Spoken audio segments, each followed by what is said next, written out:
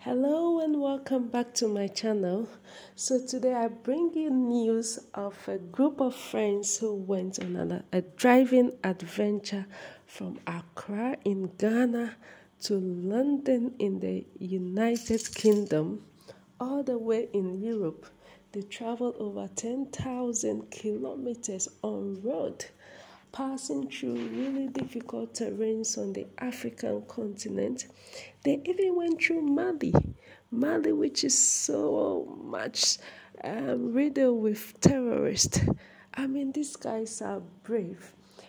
They said they started planning the trip in 2018 before COVID, and they were really excited to have it materialize in July this year. So they had to use their own vehicles. They had it all branded, and they liaised with the foreign ministry and the embassies in some countries. They passed through over 14 countries, guys. I mean, that is an achievement in itself. So yeah, they had a lot of adventure.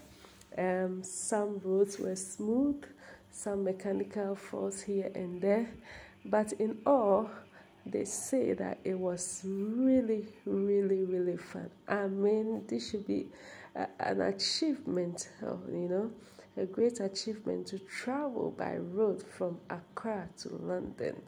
I mean, you can imagine the difficulties, the challenge, but having to overcome all of this to get to London is an achievement, and they should be super duper proud of themselves.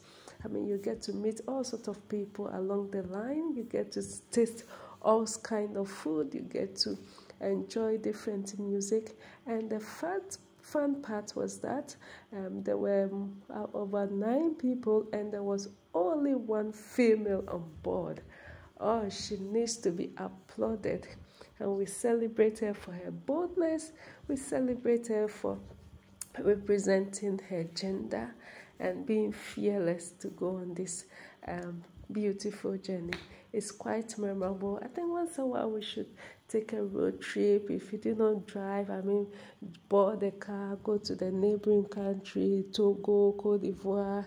Let's have fun. Let's meet new places. Let's have adventure. So let me hear from you. What do you think of this journey? Kudos to the guys. Kudos passing through almost 14 countries. I mean, Morocco, Togo, Mauritania, Spain, and all that. Congratulations to the friends, and may we all meet our dreams. Thank you very much for watching.